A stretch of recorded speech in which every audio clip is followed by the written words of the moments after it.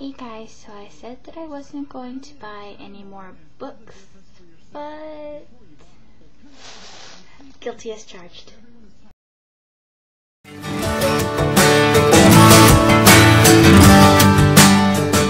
Places today. I went to Walmart first and I picked up 2 books because I wanted to read them forever, but they never have them, obviously, at half-price books. It's really hit and miss there. Like, sometimes you find great stuff, other times you don't, especially if you want a new release or a newer book.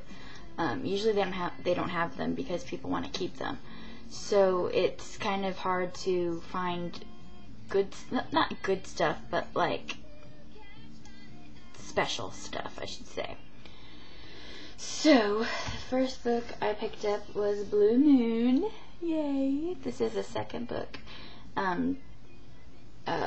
to Evermore, so that's exciting. And Shadowland came out just recently, so I have to get that one too once I finish. And then, you guys have been bugging me. No, I'm just kidding. You guys have been telling me, please, please, please read this book. So, I got it. Very good deal. I'm so excited to read this. I might push this up in the pile. Okay, then at Half Price Books, I did get quite a few. They had a lot of good stuff this time. That's my receipt. For $1, I got Acquaintance with the Darkness by Anne Rinaldi. See, $1. Exciting. And this book is about, it's historical fiction, and it's about 2 girls who witness no, they don't witness it. It's when President Lincoln is assassinated, and she goes to live with this girl named Emily. Her mother dies, and she goes to live with, reflection is bad. She goes to live with her uncle, and she realizes that maybe her uncle might have a hand in the murder, and she also finds out that her best friend's parents was an accomplice to John Wilkes Booth, which is the Lincoln's assassinator. So I thought this would be good, and I thought that this was funny. This right here. Warning: this is a historical novel. Read at your own risk. The writer feels it necessary to alert you to the fact that you might actually enjoy it. I thought that was funny. Then I got, for $2, see, I got Dear John by Nicholas Sparks, and since the movie's coming out soon, I thought it would be a cool book to read.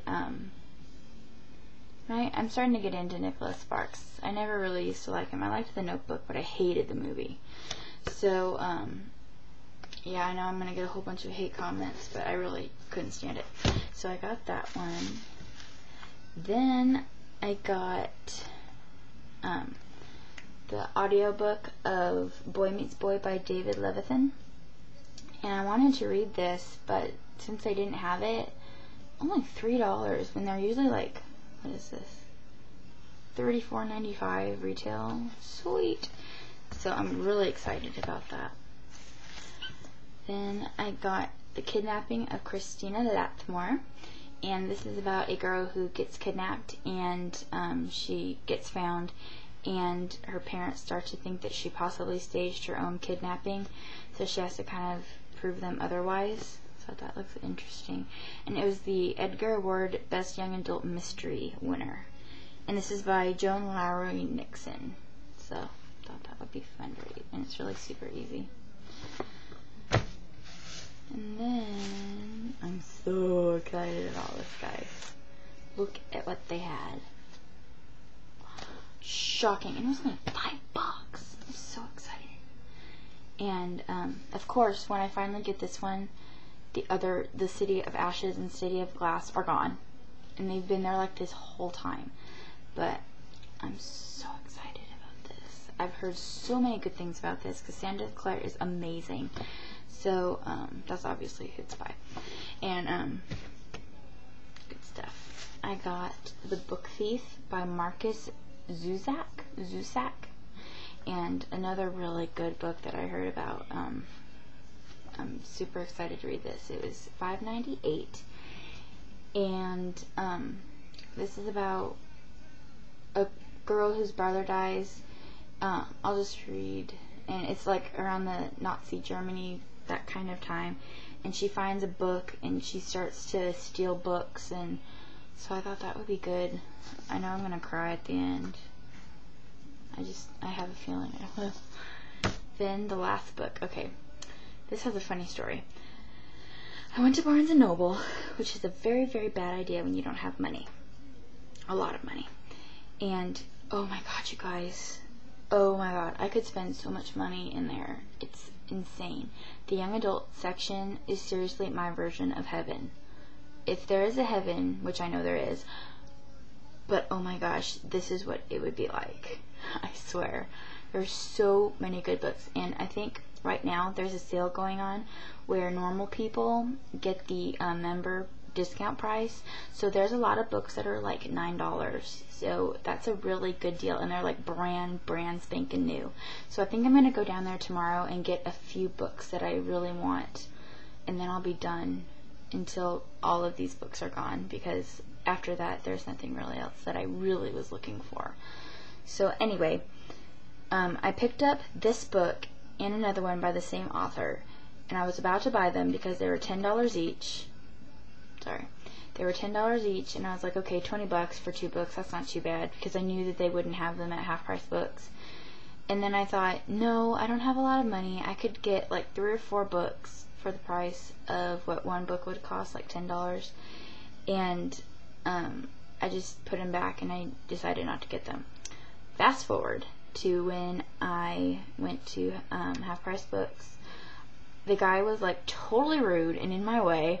I was trying to look at stuff, and he was like bending in front of me and like putting books away and kind of like totally ignoring me, like I was, I don't know, like I had an invisibility cloak on or something. Finally, I was like, okay, fine. So I left and went to the clearance section where I found a couple of the books over there. And then I came back to see maybe if he was done finishing the books, and he wasn't, but he was like in a different section of the young adult, and like the section that's like younger kids, like 9 to 12. And so I looked, and sure enough, they had one of the books that I wanted, and it was only like $4. Yeah. So this is the last book I got. Kissed by an Angel by Elizabeth Chandler, and oh god, I wanted to read this so bad, and I got a bookmark. Oops. This is a half price bookmark. That's what they look like. See? Anyway, this is about a girl named Ivy, and her boyfriend Tristan dies, and kind of becomes her guardian angel. And this is 3 books in one. These books are older. They were written a while back. They were brought back.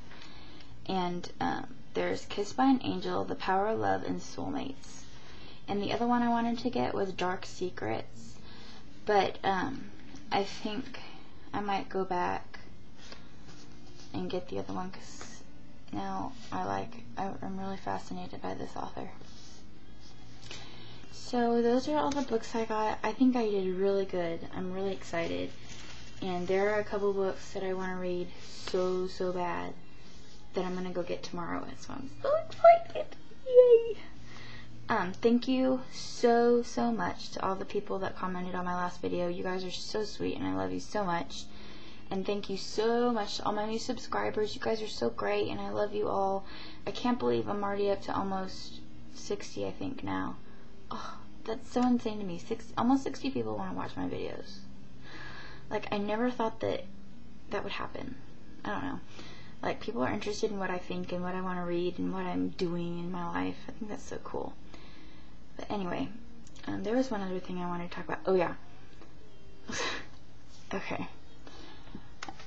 I totally understand the Twilight thing, and Barnes & Noble was insane because Barnes & Noble is right next door to the movie theater, and New Moon obviously came out, which was really good. I already said that, though. But anyways, so I think it's hilarious that everybody is saying, oh, Wuthering Heights was so good, Romeo and Juliet was so good, I love all those people, blah blah blah. and they only read them because they were mentioned in Twilight. And I was like, oh my god, I read Wuthering Heights when I was like 12. And I just think it's so funny that people think, oh, they're so great, I always loved that, blah, blah, blah.